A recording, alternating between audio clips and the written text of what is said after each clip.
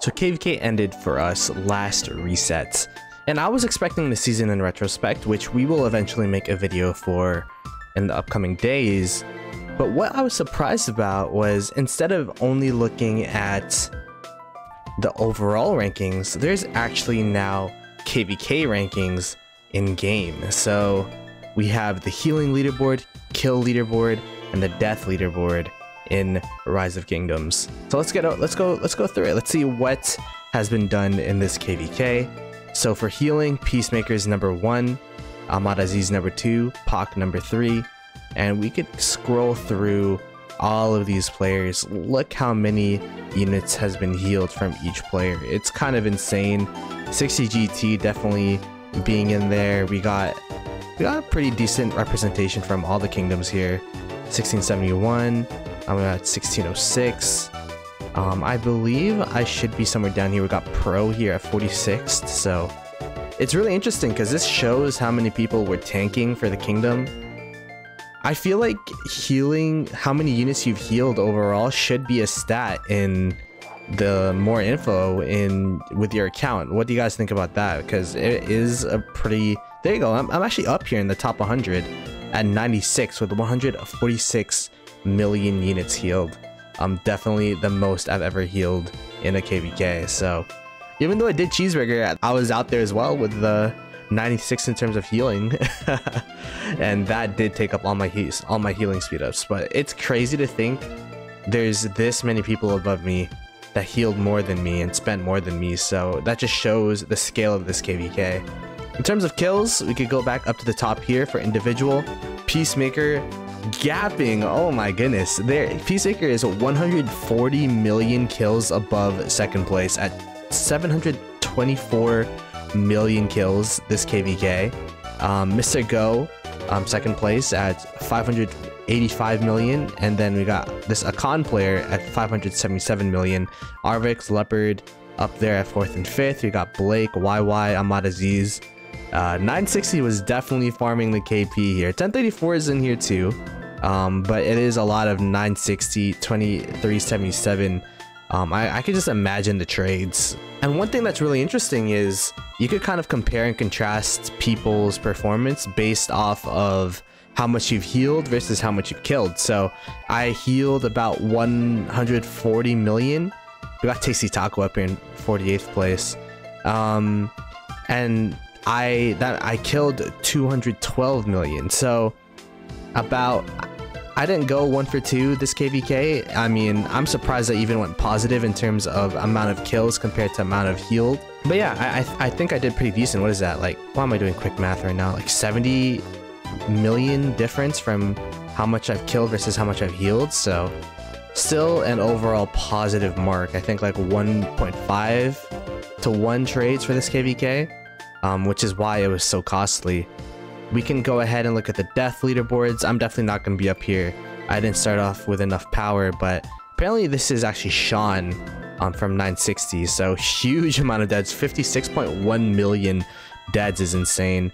Mr. Hope Wildline up there as well. Leopard, Benjamin, Arvix. So a lot of the 960 players definitely were swarming a lot. And a lot of the 2377 players. We could continue to go down here. We got Pro at 25th. We got Skiz up here too. So I definitely think our kingdom, we got Mr. Panda up here, so we got a lot of players up here from 2268 as well, and I'd expect us to get a lot of deads because the flag holds that we're doing in Kingsland were really costly for our players, but at least we were able to get the dead stat up. Alrighty, so we could go into Alliance for each of these stats now. 960 in 60 GT, 15.5 billion units healed is kind of insane. And 2377 at 9.5 billion, 1V at 9.2. We got 1875 at 7.2, 1034 at 6.9, 1671 at 5.8, and we're actually kind of we're up there at 5.2, being Thundercamp. I think that's pretty impressive, being Thundercamp and being 7th. At 5.2 billion units healed for the KVK. We could continue scrolling through here.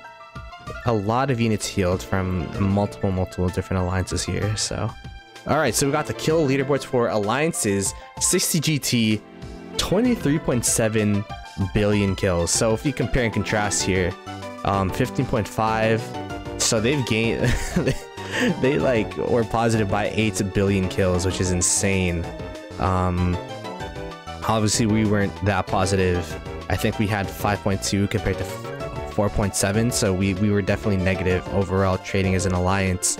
2377 at 11.4 billion. We got 1034 at 8.6 billion. 1875 at 7.6 billion. 1671 at 6.7 billion. We got 60MX at 5.8. Wow, we are all the way down here in 10th place, by the way. That's crazy how few kill points we were able to get because of how negative the trades were. I'm guessing it's just because of how negative the trades were. And it's also really hard to even hold open field against 960. So that is how we ended up in 10th place. We could continue scrolling down here until, yeah, these are some of the farm alliances, I guess, because sub V is down here. So there you go. And then the death leaderboards, I think this is where we should be at a decent spot, as maybe not an alliance because we did hold from AM, which is why AM's actually higher than SV. 60 GT at 794 million deads, GV77 at 703 million, 1V at 511 million deads. You got W75 at 488 million, Magoo at 482 million deads, AM68, which is where we were holding our flags for a couple days in Kingsland, at 467 million. We got Infamous Seahorses from 1606 at 415. 1606 again being at 397. PLA 391, and we got SV at 383. We can continue scrolling down. We got 60MX at 367. So a lot of deads. It tracks it based off of where the dead troop was made, which is why like all these deads are so spread out among all these alliances, even in the farm alliances. So we could tell a lot of farm accounts were used in filling in this KVK. For the final recap here, 960 being at 21.4 million healed is pretty insane. 1034, 18.8. They definitely healed a lot of troops as well. 1671 at 16.5, 1875 at 13.9. We got 2377 at 11 billion troops healed. We got 2260 at 9.9 billion. 1606 at 9.3 billion, and then finally 2891 at 5.4 billion. As for kills, yeah, we did not trade as positively as a kingdom. About like 1.3 billion healed to kill point discrepancy, which is, you know, to be expected when you're versing 960 most of the time. 960 with around like a plus 9 billion kills compared to healed at 30.6 billion KP. We got 1671 actually being second in kill points at 19.2 billion. Then we have 1034 at 16.7, followed by 1875 at 14.5 billion. Then we have 2377 at 14.2, and then we have 1606 at 8.7. We have us in 2268 8.6, and then finally we have 2891 at 5.4 billion kills. And the final leaderboard is the deaths, which we are actually the highest up we've been.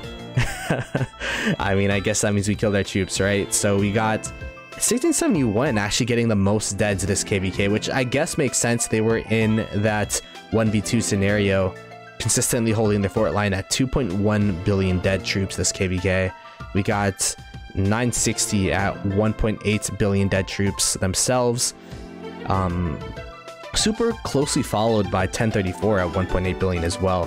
1875 at 1.6, 2260 at 1.4. Then we have 2377 at 1.2, 1606 at 1, and then finally we also have 2891 at 1 billion troops killed.